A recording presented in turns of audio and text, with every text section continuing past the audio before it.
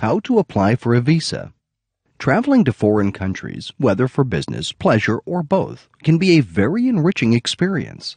Also, in this time of cultural diasporas, migration has been quite commonplace, wherein people transfer and settle in countries they were not born in.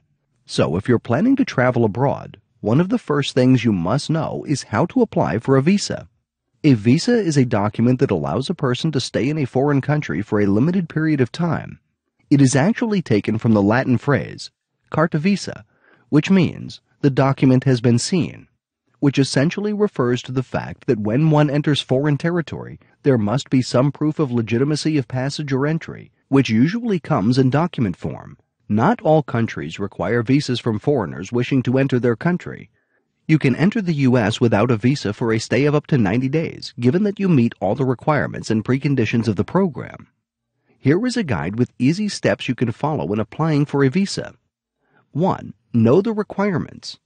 Different countries need different supporting documents for a visa application.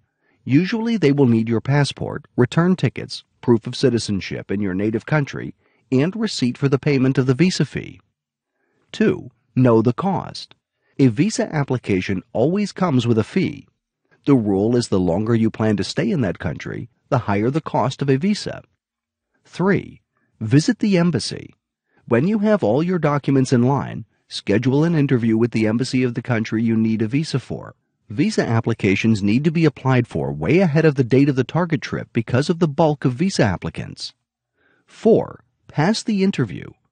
For embassies that require personal appearances, they will usually also require that you pass an interview.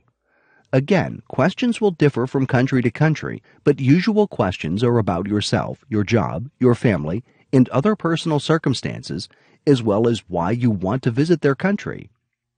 In knowing how to apply for a visa, you must remember that visas are temporary, and it is basically a form of regulation for those who intend to stay permanently, which will then require citizenship application.